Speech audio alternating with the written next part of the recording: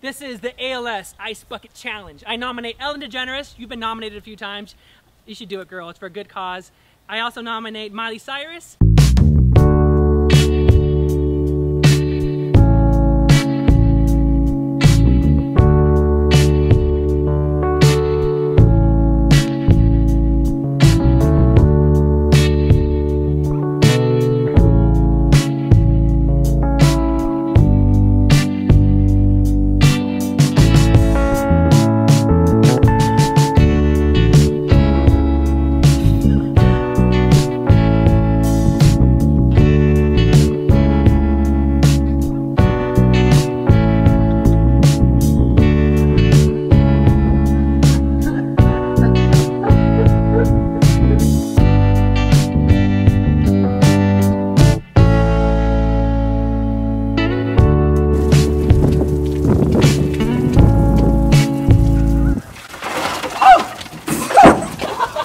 I nominate Kristen Wiig, and I also nominate Michael Stevens of Vsauce and the whole SourceFed team of YouTube.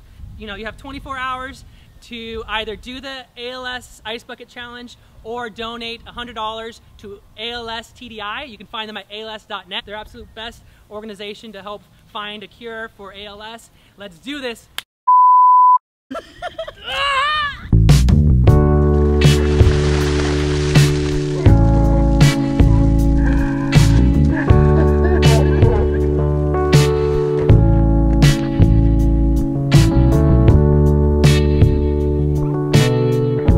Probably the most embarrassing thing that I've ever done in my entire life, and holy shit, that was pretty crazy, right?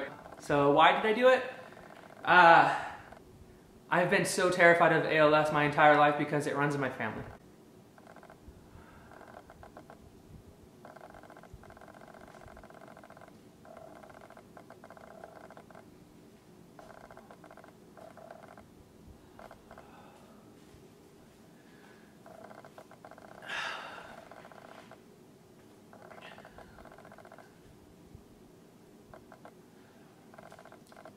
ALS runs in my family. My grandmother had it. She was a second mother to me. My mother was diagnosed when I was in high school, and 5 months ago I was diagnosed at 26 years old.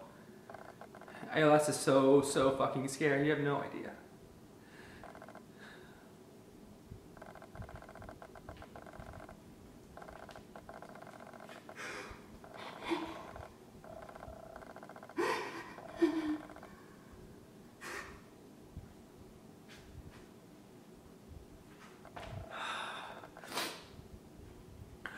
I hate talking about it. I really hate talking about it.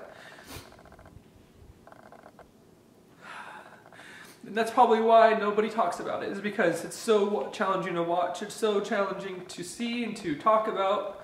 Nobody wants to see a depressing person that's dying, that has 2 to 5 years to live. They don't want to talk about it. They don't want their day ruined.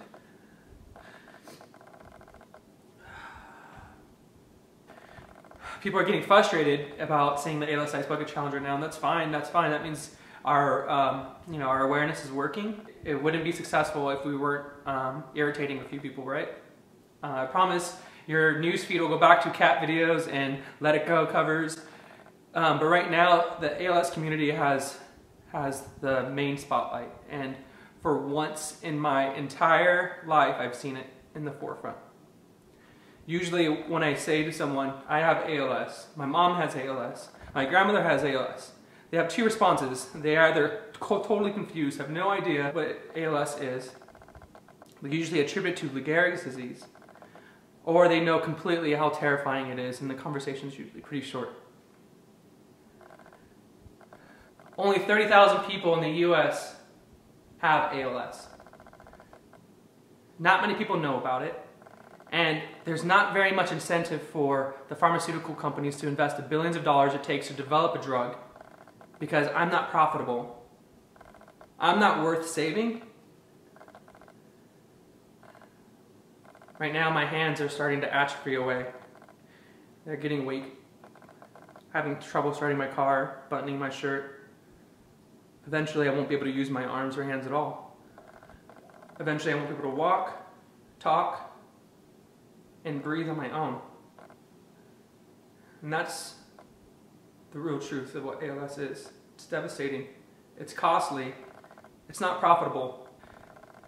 This video is all over the place with emotions, and I'm, I apologize for my rant and for my tears, but if I simply dump ice on my head, I don't think you're really going to get the point. And so I thank you for sharing this video in advance. This is the first successful advocacy we've ever really had, and I am so grateful. You have no idea how every single challenge makes me feel, lifts my spirits, lifts every single ALS patient's spirits. You're really truly making a difference, and we're so grateful. Love you.